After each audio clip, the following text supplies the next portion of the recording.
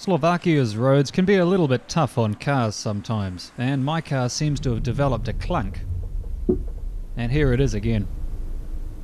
So I'm going to fix this problem by replacing both control arms, these things here, which I bought for €160. It's actually a pretty straightforward operation. You just need 3 spanners or socket sizes, 14mm, 17mm and 19mm. So start by loosening the nuts on the wheels.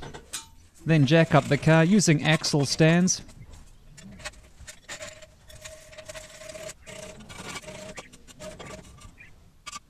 I also use the jack for some extra support.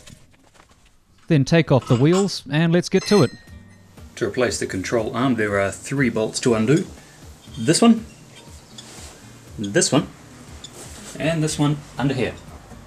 Apply a generous amount of penetrating oil to help loosen the bolts and leave it for 10 minutes while you make a cup of tea. Cup of tea. Start with the smaller bolt first.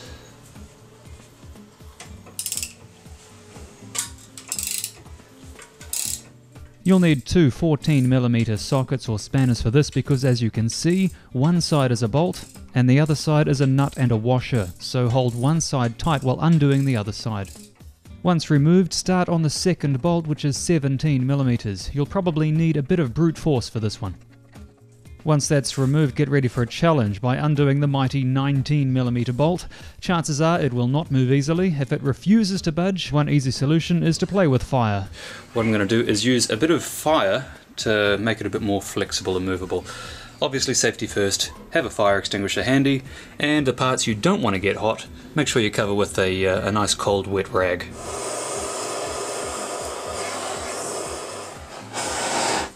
Alright, let's see if that's helped. There we go, easy peasy. With all the bolts removed, knock out the ball joint of the wheel assembly,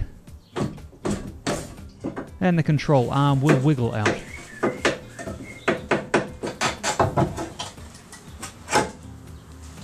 Ta-da! When installing the new control arm, do the big bolt first and work back from there, reversing the process, and don't be scared to use a hammer to make things fit.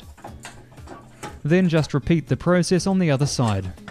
And with both control arms out, I finally discovered where all that clunking was coming from. This is the left-hand side one. As you can see, the rubber silent block is completely toasted. It's split, as you can see, which it's not supposed to be, obviously.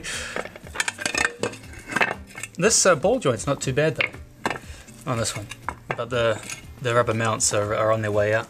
And this is the passenger side, the right-hand side. Ignore this is just, it's been toasted when I used the blowtorch to remove it.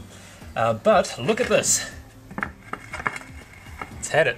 Ooh. Not only has it had it, it's leaking. Well, it's been a very big job, but mission accomplished. Brand new control arms with new bushes and new ball joints. So let's see what it sounds like on the road.